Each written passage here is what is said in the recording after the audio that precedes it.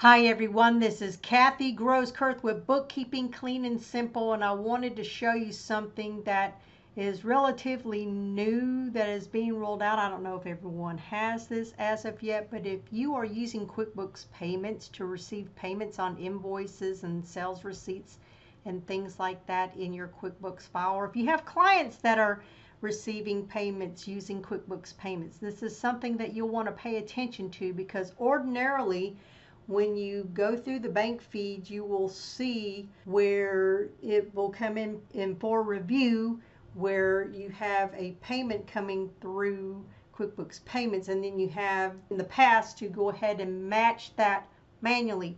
Whereas now it's been set up so that if you go into categorize, which I am here, and let's say I had a customer payment that came in a couple weeks or so ago, and I never saw it in for review. I'm like, well, that's kind of strange. So then I went to categorize, and look at what I found out. We've got two transactions here, and if you go over here, you can see that it's in the rules section. It shows as an automatic match.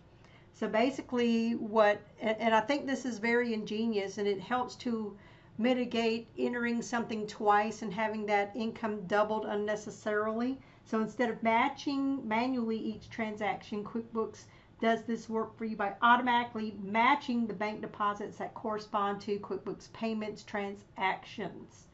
And so I think that this is a wonderful enhancement. And so if you see that you are missing transactions in for review, make sure you go into the categorize tab, and you can see all those QuickBooks payments matching up automatically in here. I hope this helps you today. Y'all have a wonderful day, everyone. Take care, and we will see you soon.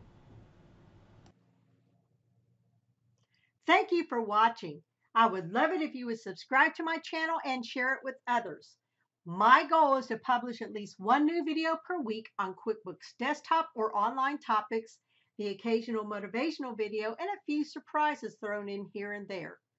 I would love to talk to you about how to help you optimize your knowledge and usage of QuickBooks desktop or online. My Calendly link is in the slide. Please use that to reach out to me to schedule a free 45-minute initial consult. I would love to talk to you about your QuickBooks desktop or online training needs. Again, have a wonderful day, and until next time, we'll see you soon. Take care.